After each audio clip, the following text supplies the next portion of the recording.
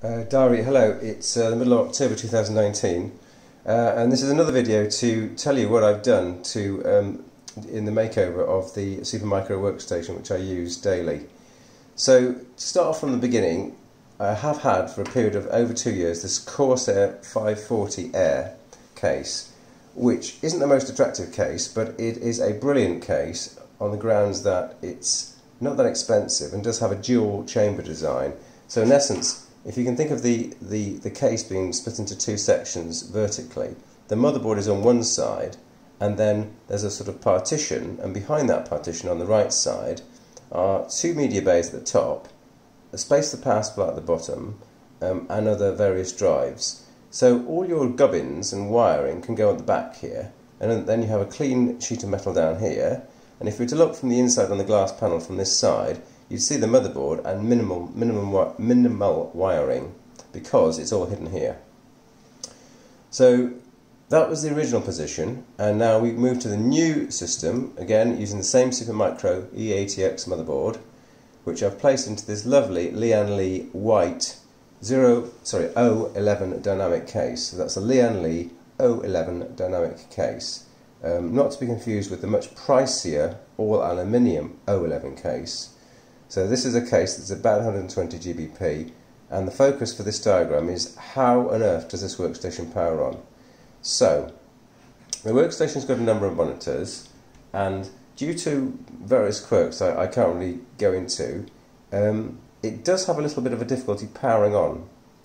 So one thing it's got is a VGA screen, a small VGA screen on which the count up, sort of a bias count up, is made, rather like old PS2s, if anyone can remember back so far. PS2's Model 80 had like a 2-digit LED on the front of on the front chassis, which counted up, and as the operating system or the BIOS got through certain checkpoints, it would write different numbers on that front panel so that you really know what part of the boot process you're in. So in the same way, I have a VGA screen off the back of that off the back of this computer, because there's a VGA on the motherboard, and that shows the progress. Now, when I switch the machine on, or workstation on, again through the rare situations, which means that the workstation just won't boot at all, and if the workstation secondary screen, or in fact this is the tertiary screen, third screen, the VGA screen, is not black and not counting up with numbers, then I have to press the reset button. So safe to say that on this computer system I know I need a power button and a reset button. It wasn't till late in the build process did I notice this case doesn't have two buttons, it's only got one button. It's the power button. So I've made a few changes, and it's also in line with the way that I wanted to have this workstation operate. So how does it work? So we've got the motherboard placed down here.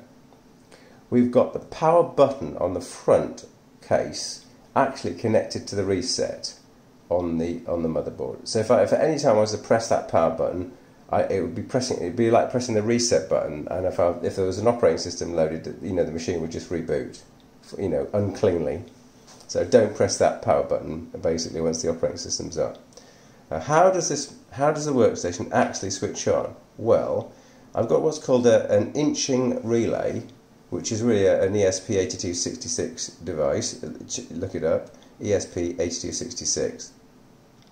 And what that has, it has actually a Wi-Fi connection, and I have a smartphone app through which I can control this. It's powered by a 5-volt USB rail, although some of these devices can be powered by 12 volt, but luckily for me it's 5 volt. It shows it this way, so I can just plug it via USB. So this guy is on all the time. It's connected to a 5 volt USB power rail, which is never switched off. So in a steady state off situation, I can use my smartphone to talk to this ESP8266 Wi-Fi device and send a pulsed shorting. This has got two wires coming out of here, and these two wires go to the two wires of the power jumpers on the motherboard. So I just momentarily make a short here, which is what's called an inching relay. So the inching relay operates by just momentarily shorting these connections, and hence shorting the connections here. and that causes the computer to power on. But only if, obviously, the computer's got power. So just clicking this on will not cause the box to turn on unless the power supply is active. And how is the power supply active? Well, I must previously have had to have switched on the power to the PCU. Now the power to the PSU plus the power to all sorts of other devices. In fact, there's a power brick here. There's a power brick here. And that goes to the VGA screen, that goes to monitor 1, that goes to monitor 2, that goes to the USB hub. So that is a switched and filtered power brick. So what happens actually first is this is a plug which has been flashed with an operating system called Task Motor, which is quite well known in the home automation world. And through that device I can connect, in fact there's an Alexa skill, so I could connect to it via an Alexa voice command, or I can use a smartphone app and I can actually tell Task Motor to switch the power on. So Task Motor switches the power on, the power goes to the power brick, that plugs in and switches on all the screens, the USB hub, the VGA monitor, and it switches on the PSU. But the machine won't power on, of course, until I've actually pressed the on button, and the on button is through this point. So switching on this computer is always a two-stage process, but can be done from anywhere in the world. First of all, I power on the power supply and any peripherals. Secondly, I use a different app and I initiate the power sequence to the workstation, and that's it. So it may sound quite involved, but it works quite well. It means, for example, I might be lying in bed and I think, oh, well, I need to switch the workstation. I know that takes 10 minutes. I can go to my app, switch on the workstation, and by the time I've had a shave and so forth and just had a wash, the workstation will be up and running. So it works quite well, and I thought you'd be interested to see how that's all worked out. But the most important thing in the makeover is, of course, the change of case to the Lian Li case. So I'm back to Lian Li. It was nice knowing your Corsair, but you really don't compare to Lian Li in terms of the visuals or the quality of the build. So thanks for watching, Diary. I hope you found that interesting, and I'll speak to you again soon. Bye.